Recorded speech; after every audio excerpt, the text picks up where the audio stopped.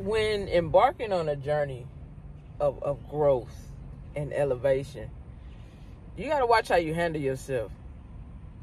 You got to respect yourself. You got to watch how you talk to yourself, because that could be the determining factor of how far you go. You have to learn how to give yourself grace. For many of us, especially myself, this was new, uncharted territory. So first I had to become aware of the things that I wanted to change. Then I had to learn of different methods and applications and strategies and connect myself with people who were doing and achieving in the way that I saw fit.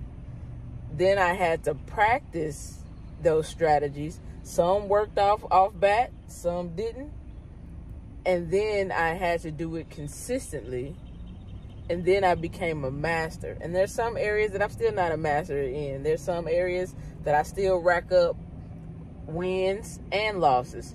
And that's a part of the journey. And you have to be okay with that. And you have to recognize that. For me personally, one of the things I had to overcome was when I messed up, I used to get down and out. And it used to take me a month to get back on track. Then once I started implementing these strategies and, being more loving and caring to myself, it would only take me 2 weeks to bounce back. Now, shoot, ain't no good days or bad days. It's good moments and bad moments. I'm not going to get too high on the good or too low on the bad. And it's about realizing what it is that I did, what I wanted to do, and when this situation rises again, how I'm going to handle it, and understand that, okay, it might not have been my best day, or yes, I did accomplish that, pat on the back, and let's continue that to where the old way or the old me never shows up again, and this becomes the new me.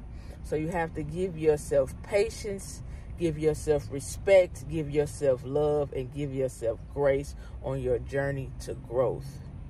Because that's the only way you're going to make it, because we're all going to fall off the wagon at times. But it's about picking yourself up, dusting yourself off, and getting back on the train.